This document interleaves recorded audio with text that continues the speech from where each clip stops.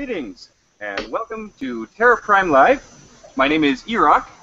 I am an apprentice in exile, standing in this week for Master Anonymous, who has taken a trip to Dantooine, and who has very bravely, again, entrusted me to the show. Well, to chair it anyway.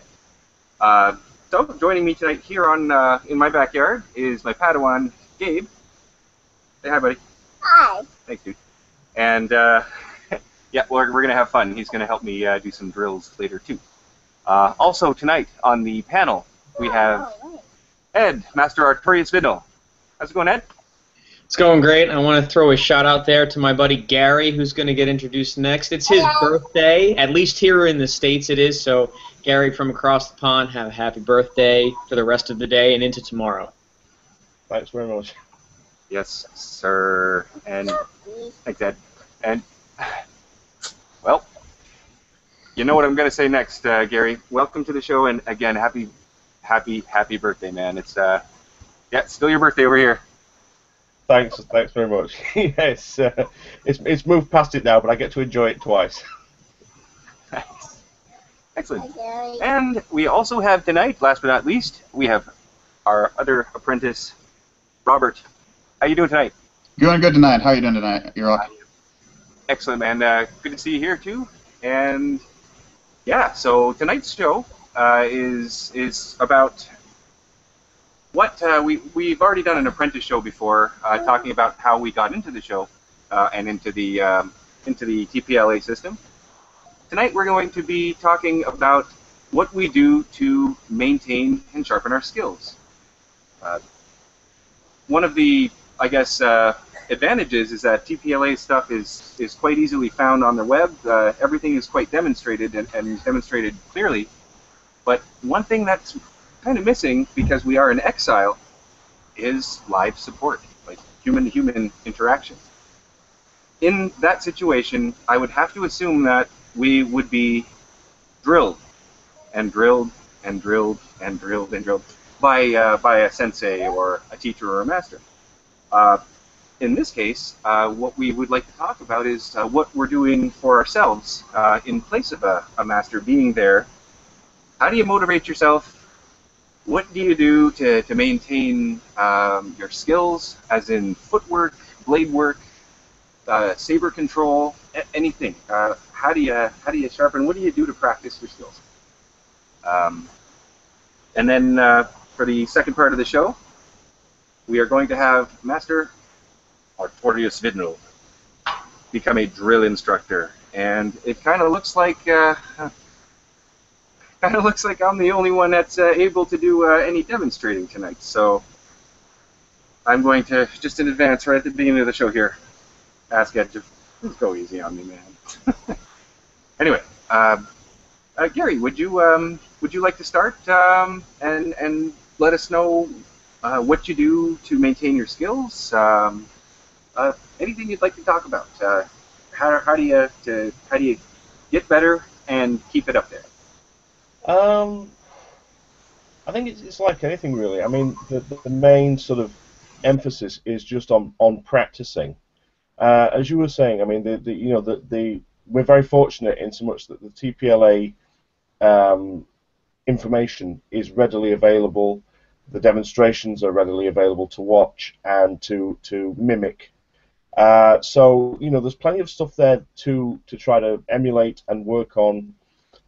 For myself, I mean, I'm always looking for new ways of using the things that I'm learning. Trying to. I mean, it's interesting you mentioned about blade work and footwork, and absolutely, those are the two things that I tend to sort of split up a little bit. I mean, one thing I started doing recently was looking at just doing the footwork. So essentially, not even having a saber in my hand, just kind of going through different stances, moving in and out of them, changing direction, that kind of thing. Obviously, you've got the same thing. You can do the same sort of things with the blade work. You can look at your different parries, you can look at your different strikes, different positions that you need to be in, how that works with the body, making sure that you're turning at the right angles, and then trying to put the whole thing together. I've also been working recently on putting together something I think you've probably seen, Eric, actually, putting together a sort of a wooden dummy to give me something to practice on.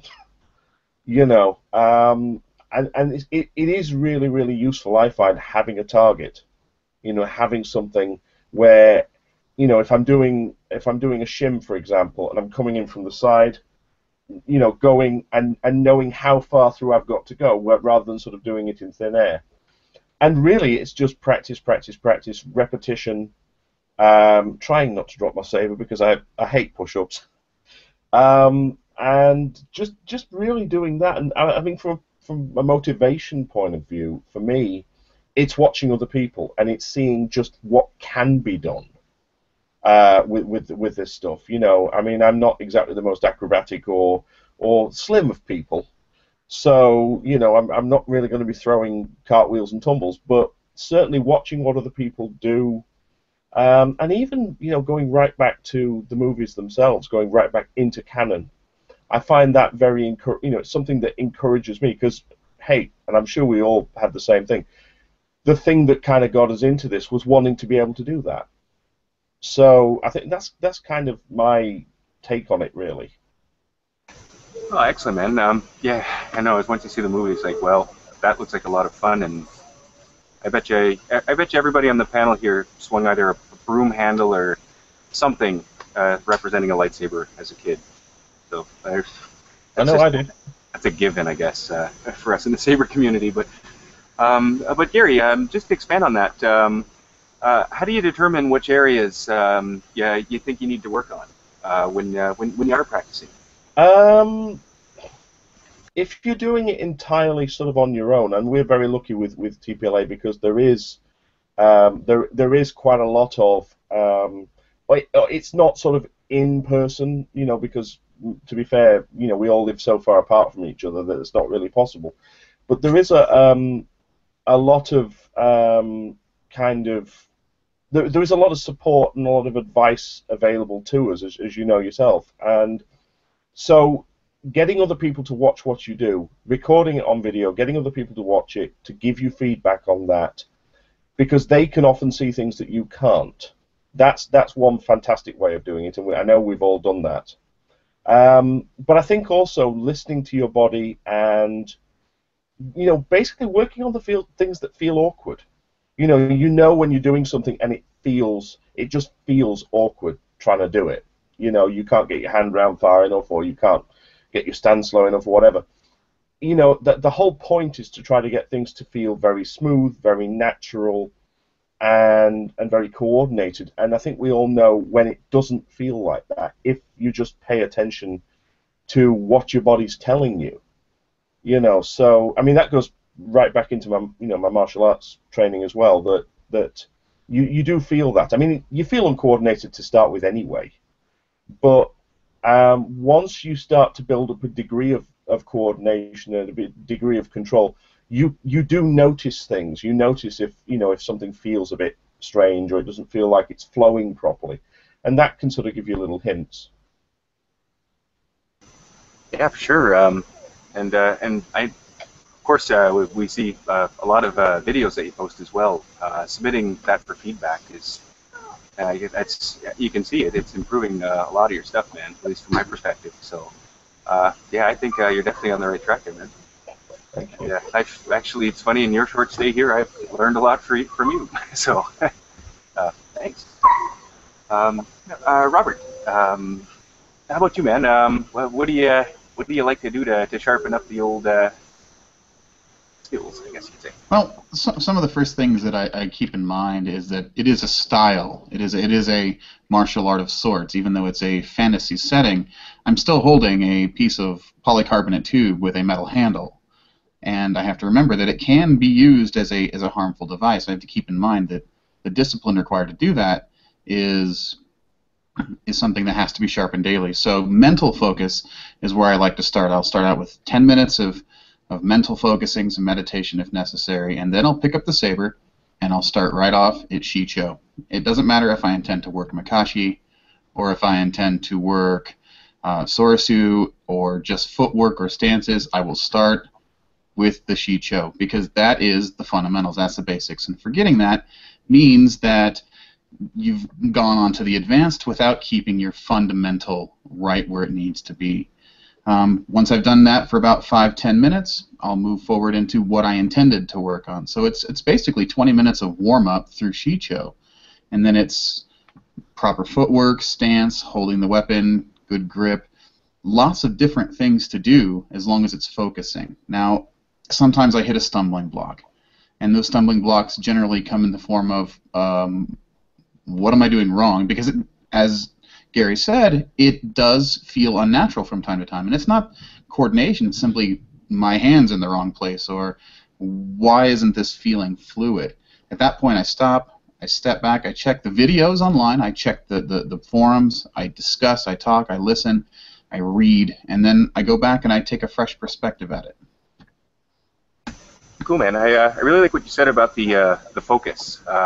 You can do the same action but just focus on a different element, and I think that's a good thing everybody could take away, is just be really, absolutely, almost exaggerate how conscious you are of what you're doing. And yeah, it's a really cool idea. But another thing you mentioned at the beginning there, though, was before you even picked up the saber, you talked about meditation. That is something that I have to say is really, really interesting to me. Do you mind expanding on that just a little bit? Some of it, I have a fitness center that I work at in, and they actually have a mind and body studio where I can just go down and sit nice and peace and quiet for 5 to 10 minutes and just focus on what it is I'm trying to get out of the training session. It's not so much of specifically coming up with an outline and writing it down, but just having a general idea of where I'd like to go. Too much focus on something and you could over-focus on it.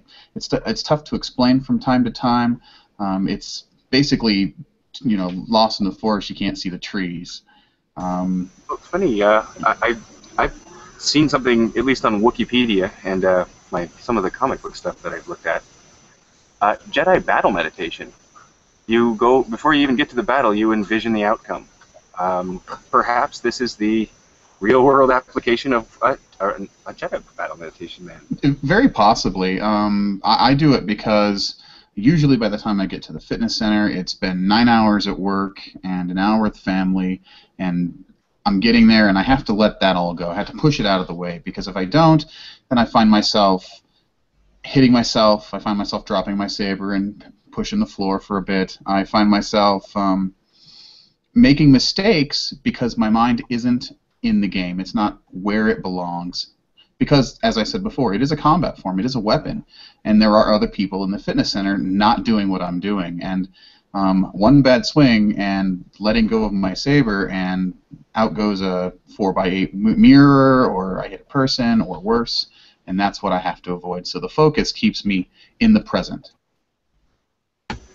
Very, very cool. And man, I got a few mental notes recorded there. Thanks, man. Okay.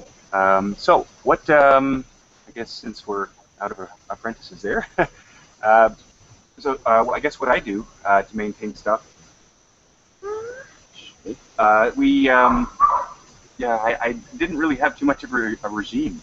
What I noticed I had been doing at first was just free-forming, just making sure I was being conscious of my actions, I guess, a little bit, now that I think about it. But what I was doing was, hey, we're live, dude. Say hi to the world. Okay. Let me finish my story, okay? Thanks, buddy. Sorry, guys. Just getting back to what I was saying there. Somebody help me out here. It's like there's dogs barking and stuff, everything.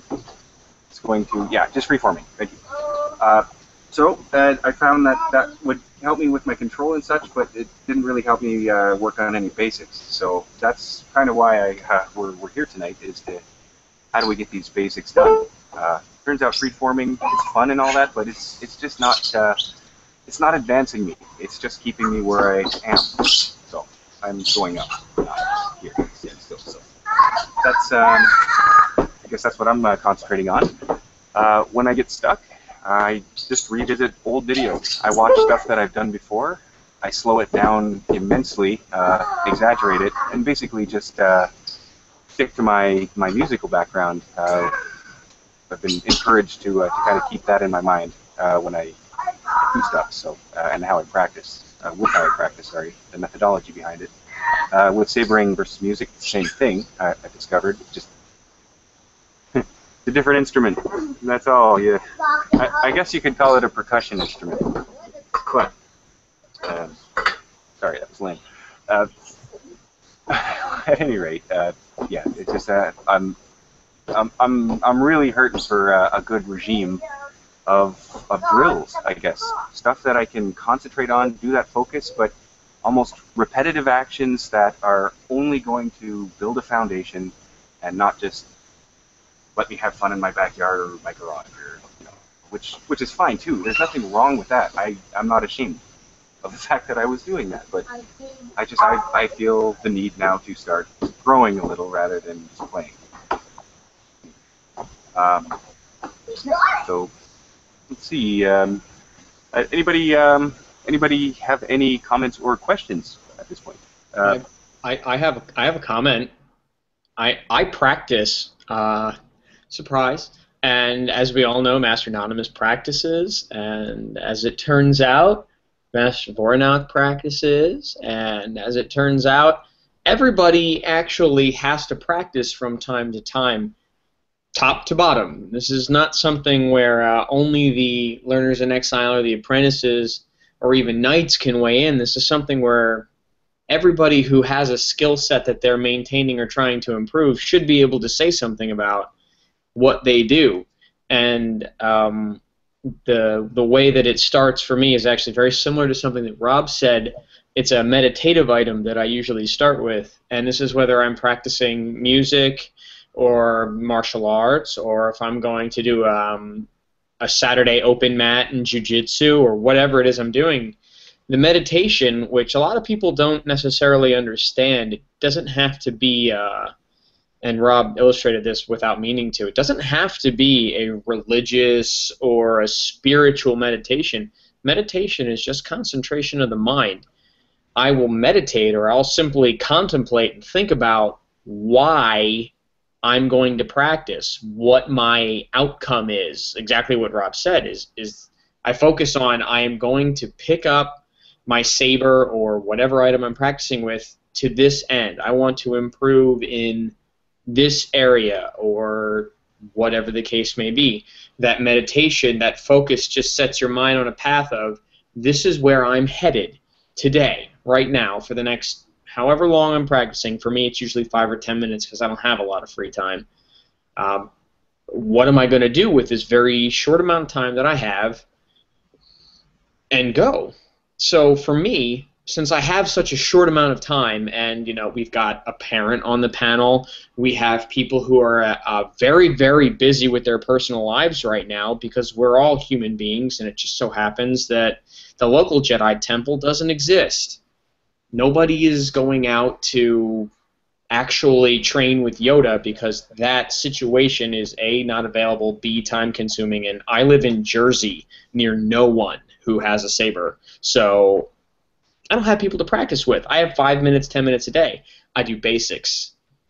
I do basics, I do basics, I do basics. And if you hop on the TPLA site, which I have another computer right here, there is video after video of basics.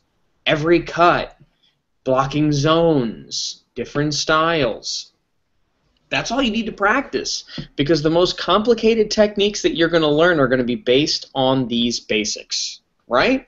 So if you want to improve a complicated technique, but you don't want to just work on the one technique, practice a basic that you think leads to that technique. Or if you're not sure, practice any basic. Practice your basics. Because they're the foundation of everything complicated. Everything. If you only practice one complicated move forever, you're not really improving your overall skill set. You're improving that one move. But if you if you practice your basics, everything gets better. It's a simple concept. So the why you want to get better and what you want to get better is where I start, and then I usually find the basics that lead up to that. So that's a comment to consider. If you've got a short period of time like most human beings to practice in, shoot for your basics. That's very sage advice. Just like you said, time is at a premium, and I'd love to pack in as much good, organized, I guess, practice, to just in the short amount of time, maybe 15 minutes to a half an hour a night, and get the most out of that. So hopefully by the end of the show, we'll sort of have a possible training regimen that you could have just on the go. We'll make a short one, a long one. I don't know, guys. We can come up with whatever we want. But hopefully by the end of the show, anybody watching will have a desire to go out and stop maybe spinning the saber and start just kind of stepping and basically running a rut in your backyard on the grass. So yeah. So did anybody? How about Rob, Gary? Did you have any comments about that as well, about practicing or? I do, actually. I would like to point out that sometimes you go into practice with an idea and a plan, and you get about 3 moves into your plan and you realize you need to go back. Your plan should not be so fixed when you make it that it can't withstand some kind of triage, going back and taking a look at what you need to fix, fixing what needs to be broken. You're going back to the very basics. Why does this strike feel wrong? All right. Just make sure that you are practicing. That's the trick. All right. Practice, perseverance, patience. Those are the 3 P's, and we have to have all 3, and that's very critical. Absolutely. Yeah. Can I just jump in there? Actually. Yes, please. It's a funny thing because I remember in my days doing Taekwondo, our instructor had what he called the 5 P's, which was persistent practice prevents poor performance. And it is just that idea of over and over again practicing it and until you eventually get it. It's funny because you mentioned about your musical background, Eric. As you know, I have a musical background as well. I know, obviously, Master Artorias does also. And one of my heroes, the classical guitarist Andres Segovia, commented once that you spend 10, 15 years of your life perfecting your technique on the instrument, getting it where you want it to be, and then you spend the rest of your life keeping it that way.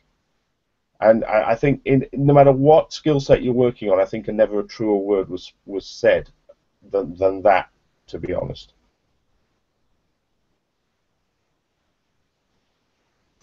Sorry, I missed the mute button. Yeah. No, very true. Okay, Ed. So as somebody who with way more advanced training, especially just from my personal perspective, that would have to be almost astronomical, to be honest. And that's cool. That's where we are. But yeah, I know you mentioned a few things about that. Dave, excuse me, sir. He's a noisemaker tonight. Ed, could you perhaps maybe enlighten us a little bit about some of the basics that you do cram into the little time you have, and maybe expand on that, please. Hopefully, maybe that will become a basis for a small exercise that we can all do just to keep these skills sharp. Yeah, absolutely. The first thing that I'll actually start with, and I've cleared just enough space in my apartment that I can show this, is actually my grip. I come from, when it comes to blade work, a Japanese background, katanas, iaido, stuff like that, crazy stuff, kenjutsu, good things. So I have a variety of training implements, several different types of bokken, shinai, stuff. So I've got just a plain old-fashioned bokken here, white oak, standard length. And proper grip, the blade starts about here, so I go 2 finger widths below that, and then my pinky just barely curls around the end. And I'll actually just make sure that I get my grip just the way I want it first. So I got my fingers curled, good strength in the right fingers, and I'll make sure I got the grip right. And then I'll start with just a basic head to navel cut. And I'll do however many I need to until I can do 5 or more in a row exactly the way I want to. Okay? So the proper thing to do is to actually wring your hands when you do this cut. You actually want to, like you're wringing out a towel, you're going to rotate your hands as you cut down. So I'll start up, and I'll cut to my navel. And I don't like how that ended. My shoulders are up, my elbows feel like they're jutting out, so then I know I need to work on from my shoulder to my elbow. That's not positioned correctly. Back up and cut. Pretty good. It didn't horizontal out at the end for me. So I got to wring more and make sure that my lead hand, my right hand, is coming down to even. Cut again. That was a good one. Good one. Good one. Good one. And now I'm starting to feel better. It's coming out at the navel, and it's just head to navel, straight cut down. Maybe I don't want to focus on cuts. I'll start with that one cut because routine. I always start grip, head to navel. Always. I always start with those two techniques. It gets my head focusing on the right things, my hands, my arms, my body, and the blade, and making sure that everything's happening exactly the way I want it to. So I have an opening routine that I just do every time I pick it up. Grip, head to navel. So let's say that I'm now thinking more along the lines of I want to practice counterattacks. Counterattacks are good. Everybody loves counterattacks. I'm a counterattack type person. I prefer to perform a block and then a strike rather than just constantly on the offensive. Let's see how I can do here. All right. So perhaps I'm thinking I want to practice, parries first, because I'm not going to go straight into the complicated. Block strike is complicated to me. It's a 2-part move. So I'm going to start just ready position, again, making sure my grips are good and my arms are in the right place and I'm comfortable. And I'll just do small parries. And I'll do all of them until they feel right. And I'll do lows, and I'll just do all of them until they feel good. I might have to do them 10 times today. Tomorrow I might only have to do them 3, but I never do them less than 3. I had a trumpet teacher who told me if you can do it 3 times in a row correctly, chances are you can do it correctly more than 3 times. In a row is the important thing. You have to do it 3 times in a row. It's that persistent practice prevents poor performance, which I love and I am going to take with me. So, again, parries. So the next step is going to be to add the next thing. I want parry and strike. So I'll do a parry, and I'm going to do a basic cut. Parry, basic cut. And I always cut away from the parry. That's just a Japanese swordsmanship thing. I'm not going to parry, reposition, and then cut again. There's a pause there, and that's not good. I'm going to parry, and I'm going to shift. Notice the point doesn't actually move when I do that. Reposition the bottom and cut. So I'm actually keeping it in a smooth motion. Parry, cut. Parry, cut. And the parries are small. And I put my body behind the cut, and I'm making sure that I feel good about it. And if I feel like starting to chain them,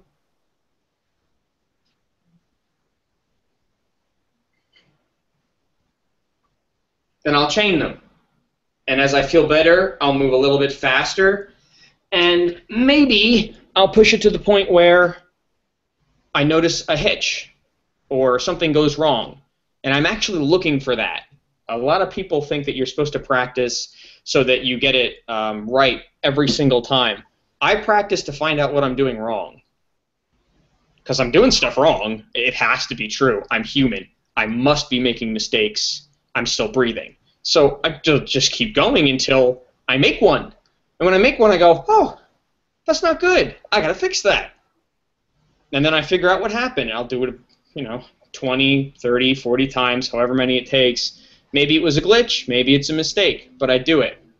If I get that far and I haven't made any mistakes, I will switch from my standard bokken to my Suburiboken. So this is still white oak, but you can see the size difference. The point of the Suburiboken is the fact that it's weighted, so it's significantly heavier. I mean, look at the handle and then the gauge difference from the handle up to where the blade is. I'll do the exact same exercises with this puppy now. So now I'm doing, this is an exercise, like a physical weightlifting, I'm improving my muscle coordination exercise.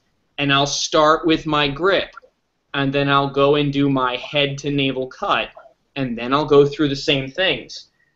Because if I just jump straight to the fast parry cut, straight to the advanced technique, I might miss something small, because the grip is different. The handle's a little bit longer on this, okay, which I like.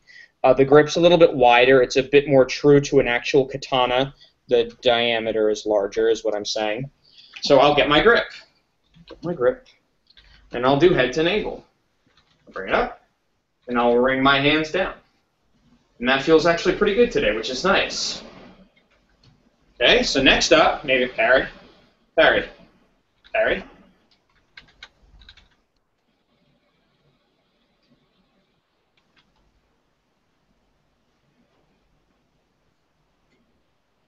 And I'll just see where I can go with it.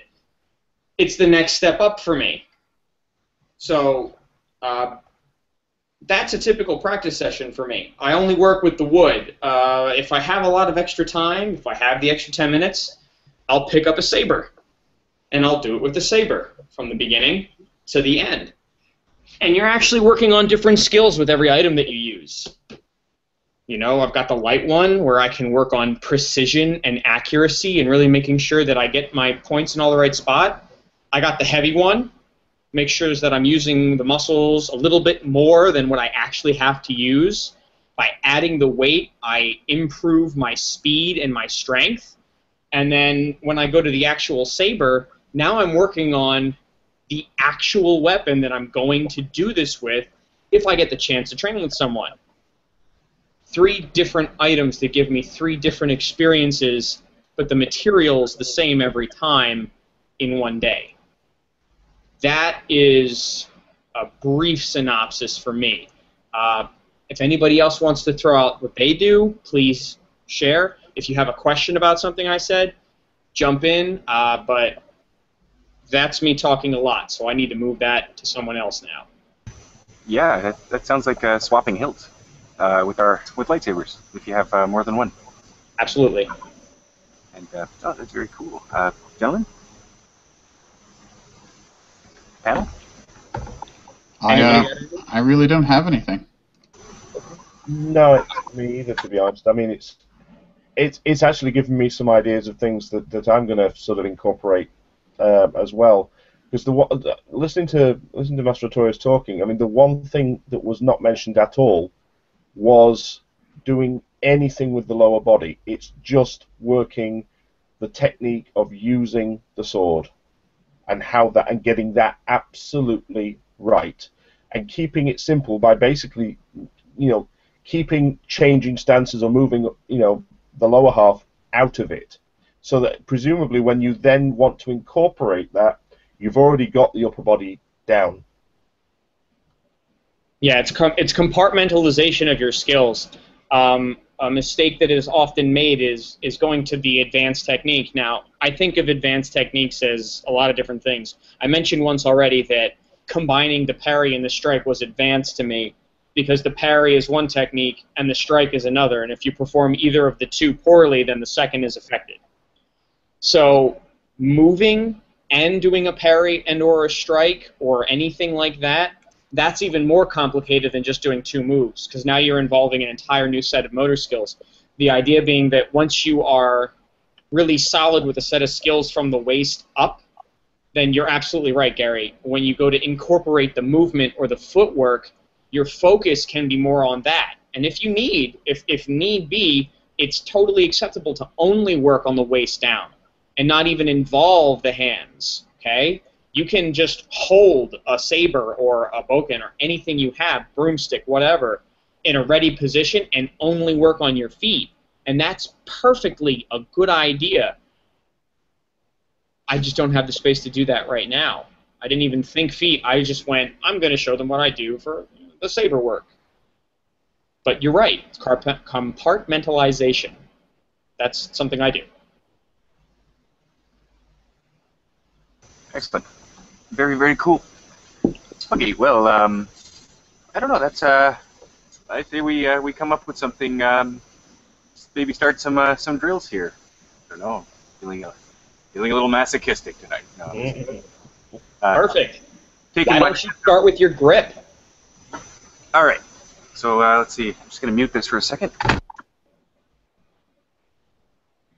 Okay, so having a set pattern of things that you're going to do from beginning to end is good because it's going to get your mind focused, like Robert was talking about.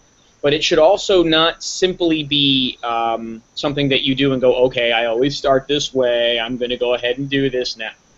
You got to actually focus on what you're doing. When I do my grips, I think about each finger and the role it plays. Closes the grip, kind of strong, used for motion. The strongest finger in the hand keeps the grip solid. And these two fingers are used for a whipping motion. So each finger plays a part in your grip. Think about it and make sure it lays exactly where you want it on your hilt. So, Eric, take the time now, get a good, comfortable grip on it. Yeah, I was doing it as you were talking about that, and that's, yeah, it feels familiar, but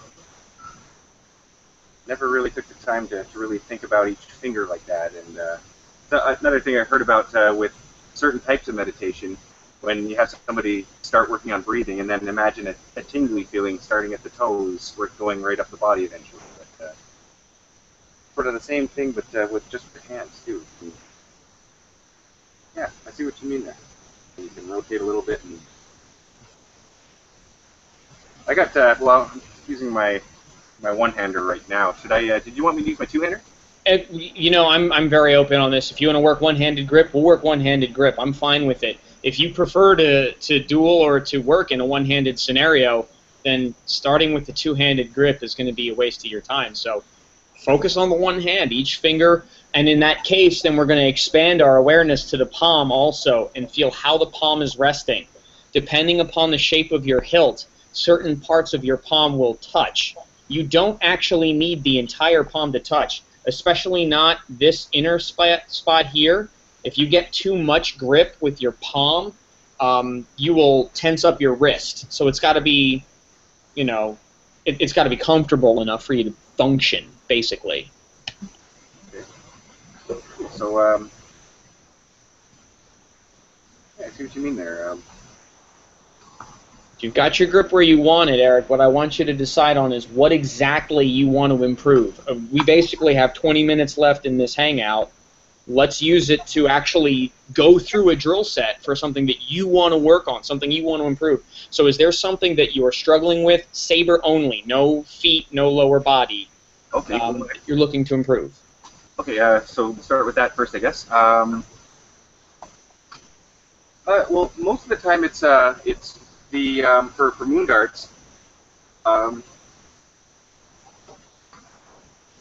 the Sunday practice, we have been discussing this and trying to keep a good posture, but yeah, that's sort of what I have been working on just with blade alone.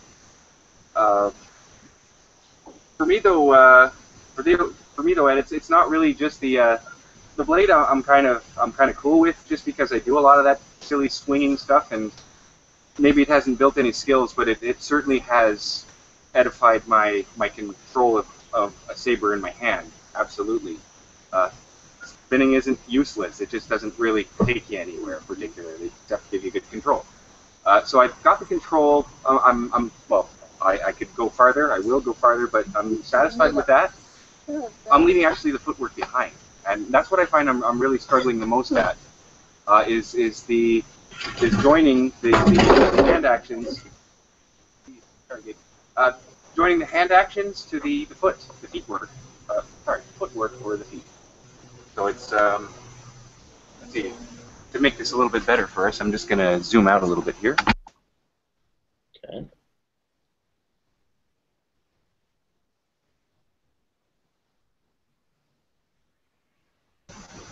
good idea getting rid of the bar for right now because we're going to be working.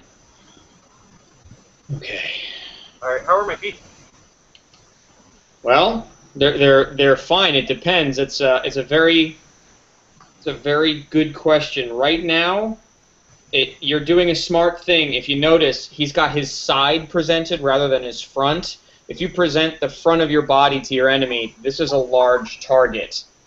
This is a smaller target. So that's why you'll see all fencers. You know, they'll be pointed to the side, providing the lowest profile to their opponent that they possibly can. If I'm like this, I mean, Jesus, the stab area is huge. You're gonna kill me.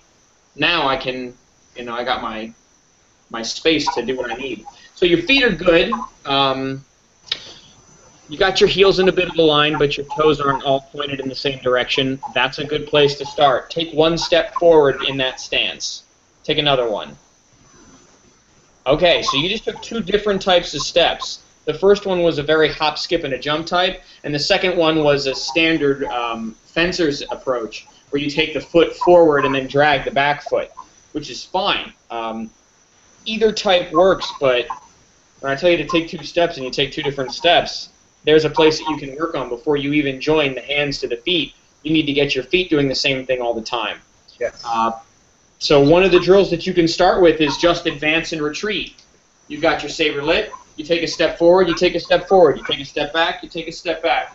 Forward, forward, back, back, as you need. So take a couple steps forward, a couple steps back, and I'm going to commentate as to what's happening as you do it. Okay, so he's lowering his stance. That's good. I like how he's got the backhand in mind. He hasn't forgotten his offhand. He's still doing something with it. Okay, so take a couple more. Not bad. Your balance faltered a little bit there at the end, so be careful of the size of your step. Try and keep the size of your step uniform. Okay?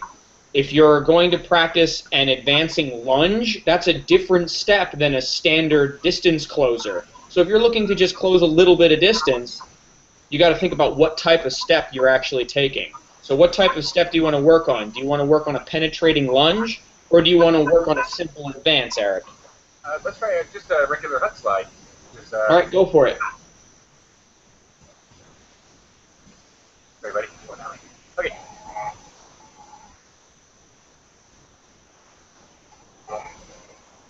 Okay. Careful that your feet don't come too close together at the in-between portions of your steps.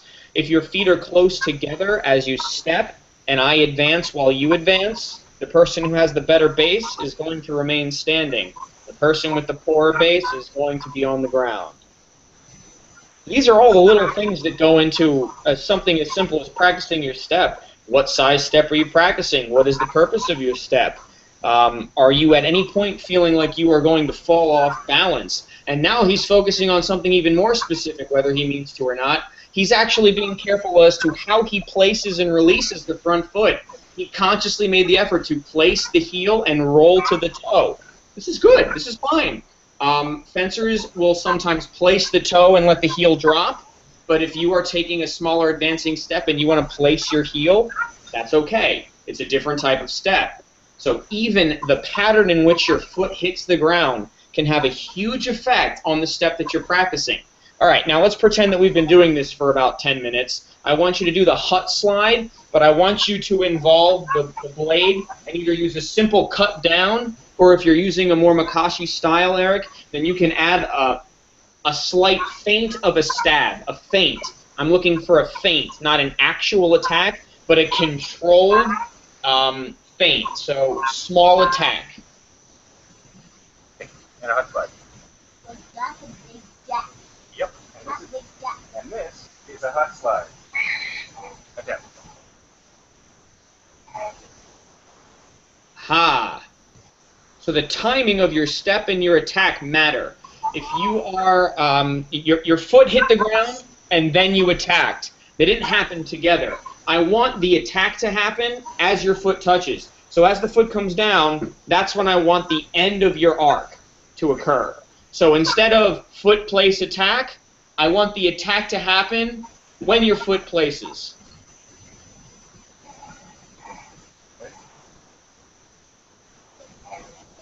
Better. Definitely better. One more.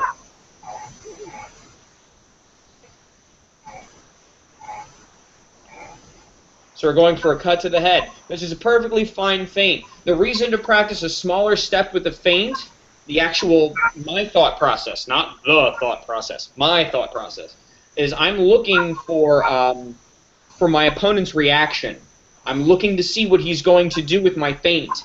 If he's going to take the time and go, oh, well, oh my gosh, I must defend, then chances are the person that I'm going against doesn't necessarily understand the basics of distance, timing, and the relations of the blade to another blade. If he doesn't even react, then I know, okay, maybe this guy is really good, not good, or perhaps I'll catch him in an awkward moment and I'll get him. Anything can happen. But this simple practice of making sure that your foot hits at the same time that you attack is very, very good, because you're hitting at a moment when you have a base. Rather than your foot touching and then moving, then your balance is continuing to shift. If your balance is landing all at one moment. Gary, Rob, do you guys have any questions or notice anything that I haven't mentioned, comments, queries, anything on what just happened to give us another set of eyes? Requests? Yeah, well, I mean, if I can jump in on that, I was just wondering if, I mean, I like the idea of the attack and the footwork arriving at the same time, so that you're not doing one and then the other. I'm assuming that is something that, regardless of style, whether you were, Makashi or Shicho or whatever you were doing, that would still apply. So that as you're advancing forward, you attack and you time the two together. This is something that can be true, but does not always have to be true. In some situations, I could be performing an early feint. Let's say that I'm actually planning on doing a slashing cut. Then what I might decide to do is, before my foot hits the ground, I might decide to put a stab in, and then as my foot comes down, I'll flip it around and put in a slice. So there could be a feint before my foot touches, with the idea that the real cut is coming when my foot touches. Could also be the opposite. I could have a real attack slightly before, followed by a feint, or I could have two attacks all in one step. There are as many different options here as there are people. But when you are learning the beginnings, when you are doing the basics, because now we're talking about 2 or 3 moves and a step. So that's, for me, I consider that to be an advanced technique. When you're considering practicing basics, keep it to 1 step and 1 technique. Whether it's a feint or a real attack, that's less important. But it's a good place to at least start, is what I'm trying to say. Very good. Thanks. Cool. Rob, do you have any requests or questions or opinions?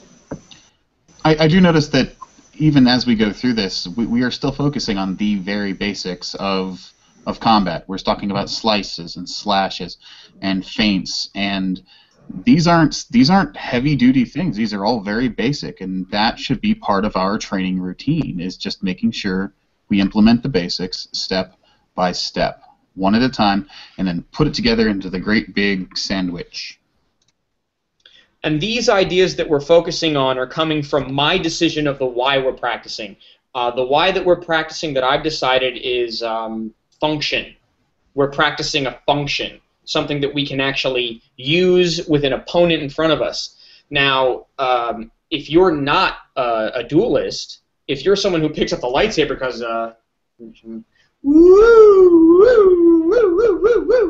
you like the spinny, flashy stuff, then your practice is going to take a completely different approach. You're going to want to focus on more of the flashy techniques. And there's nothing wrong with that, but that's why before you practice, you have to decide why you're practicing. Are you practicing to accommodate this skill set, or are you practicing to accommodate that skill set? What's your end goal? I want to put on a performance by myself. I want to duel 100 men and kill them all.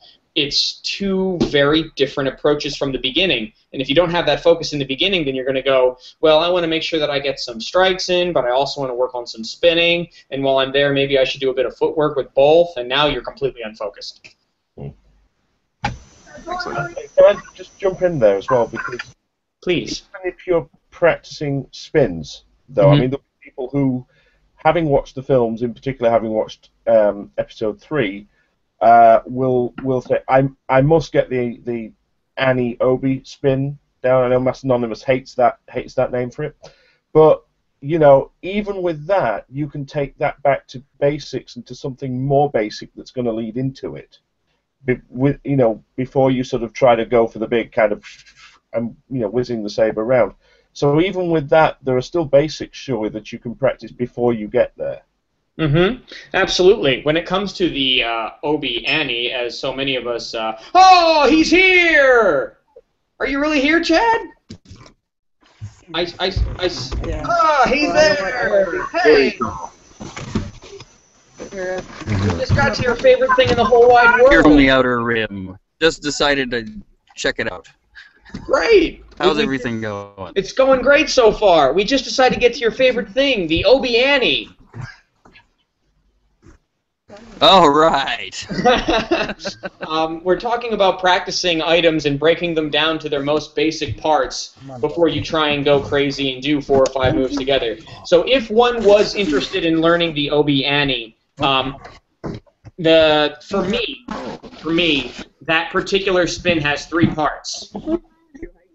It has this circle, and that circle. And you can do all of them by themselves. You can spend all day making sure that you really know where this circle is. You can spend all day making sure you really know where this circle is. And my body is moving. You just can't see it so well. And you can spend all day making sure you know where this circle is. If you can do all 3 parts, then maybe you put 2 together. And when you can put 2 together in any combination, then you put all 3 together.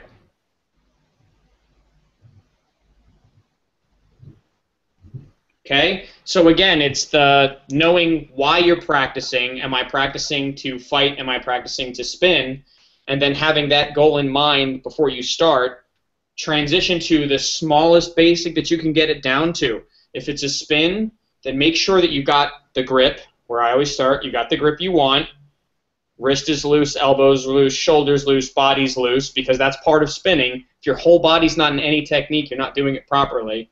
And then get the slow motion down, going slow, getting each part down slow. If you're not going to the point where you can really pay attention to each of the functions that's happening, you're not really practicing. You're just kind of going through motions like, all right, I like the Obi Annie. I'm going to practice the Obi Annie. I'm just going to keep doing it really fast. Do it slow. The basics, small parts. Did I kind of answer your question there, Gary, or did I totally miss the mark? No, that was exactly the point I was making. You can break it down into something really, really small, do it very slow, 1 bit at a time, and then go into something more complicated, which is the spin in 3 parts. Right. Okay, very cool. Any other burning questions, comments, or do you want me to make Eric do something specific? Anything? Master Anonymous, Joe, he just dropped out on us. That's okay. We still love him. He still matters. Approve the iPhone app still works. All right, so with Eric, we were just working on doing a single step with a single technique, okay? Eric, where would you like to go from here? We can work on 2 steps, 2 techniques. We can work on 1 step, 2 techniques. We can work on 2 steps, 1 technique. We can go for a different step size. We could do lots of different things. What would you like to do for the next 5 minutes? Since I will switch to a 2-hander here. Oh, switch to a 2-step. A side steps. Now that's an interesting thought, Rob. We always have the chat window, and I always encourage use of the chat window, and I do like the concept of a side step. So let's talk about a side step for a second. I love side steps. My primary dueling partner, you all know him as Nero Ataru. Side step with honor slash. We were going to go to that. That's totally where I was headed. It's a very good point, Gary. I love it. So he is a Makashi practitioner, which means he comes with a lot of straight-on attacks. He likes to stab, and I like to parry, sidestep, honor slash. It's a beautiful technique, the sidestep. Let me get a little bit more of a straight-on here. So if I have an attack coming right at my midsection, can you all give me a nod if you can hear me? Can you hear me? Okay, wonderful. I see your little small heads nodding. So if someone's coming straight on, I'm going to pretend that they're trying to stab me right here in my solar plexus. That's where the ribs end and your lungs kind of stick out. So I'm pretending that he's coming right here, center mass. I'm going to, with my lead foot first in this case, step, parry, okay, and then I'm going to step in. So as Master Nero comes towards me, I'm going to step in and use that step to create a full body honor slash. Side, in. You can also go back foot first, but I don't like that feeling because I have to cross my feet. Don't cross your feet. You're off balance. Don't cross them. So, Eric, what I want you to do, take your left foot, which seems to be forward. I hope that's your left. If not, then the camera is mirroring and I can't do anything about it. You're going to step on a 45-degree angle off to your left side. Parry to that, parry in the opposite direction. So you're going to parry to your right. Nope, the other way. Yeah. You want to parry across where your body just was. So I'm going to step in one direction, push the blade in the other. I'm moving my body out of the way of the attacking blade. Foot goes one way, blade goes the other. And then I'm going to step through with my other foot and slash across. Yeah, good. Now step with the back foot and slash across. You can go an up slash. Up slash is fine, but it's usually a traditional honor slash. So I'll show again. If the blade's coming right at me, this is my right side. Okay, this is my right side. I'm going to step with my right foot, push my blade to my left. So notice the very radical change. I got this beautiful window behind me. My head goes from this pane of glass all the way over. Then I step through, and I'm going to honor slash from my left shoulder to my right hip with the step right through, hopefully, what is Nero Ataru's neck and upper shoulder on that side. Right step, parry left, and slice across. And I can do that 500 times at varying speeds.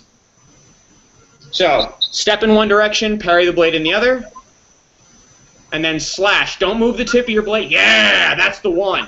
Okay, that's a very functional side step counterattack. Now, that's 2 steps, 2 techniques. It's 4 items total. It's kind of advanced, and the technique that you're showing me isn't quite perfect where I want it. Yeah, that's good.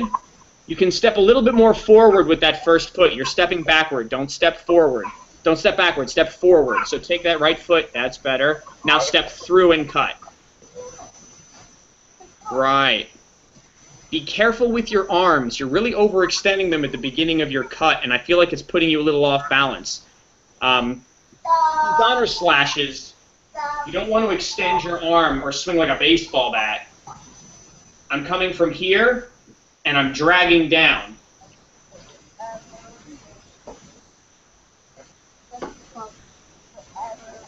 One more time.